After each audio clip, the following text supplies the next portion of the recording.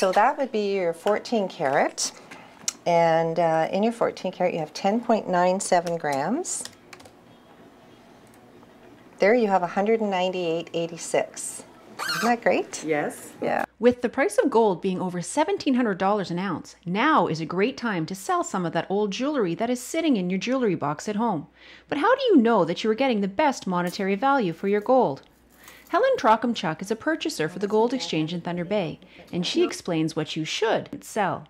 All types of gold, whether it's broken, whether it's coins or jewelry, stuff they no longer want or wear. We don't recommend you part with sentimental pieces. You keep those, but there's a lot of things you have in your jewelry box that no one's going to want. And you can turn them in for cash, and it really, really adds up quickly. Gold is priced according to its purity, so 18 karat, which is 75% gold, is worth more than 10 karat, which is 41% gold.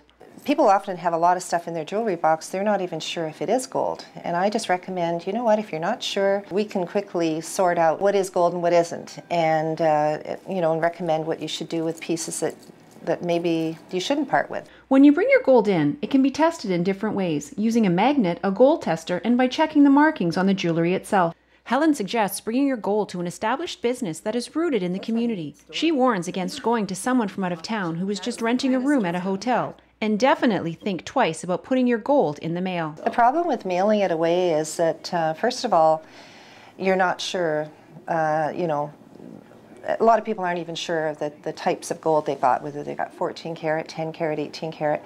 They're not sure of the weight, so they're sending it away. They're trusting that the company on the other end is going to look after them in their best interests, and you really don't know that. It's just a matter of trust. Helen also warns against leaving your gold anywhere. It should be sorted and weighed in front of you. There is no minimum or maximum to what you can bring in to exchange, whether it is one ring that you don't wear anymore or a pile of broken chains and earrings. Gold is a material that through the ages has been valued. Now people are really starting to see that even if it's not something they want to continue wearing, it is extremely valuable. You can cash it in. People are thrilled at the payout. Like it adds up very quickly. So go and dig around in your jewelry box. What you find may be worth a lot more than you think. Keep in mind that businesses like the Gold Exchange may suggest that you make an appointment. Reporting in Thunder Bay, I'm Janice Gummison. Your gold comes to $739.41, and we'll get you a check ready right away. So thanks so much for coming in.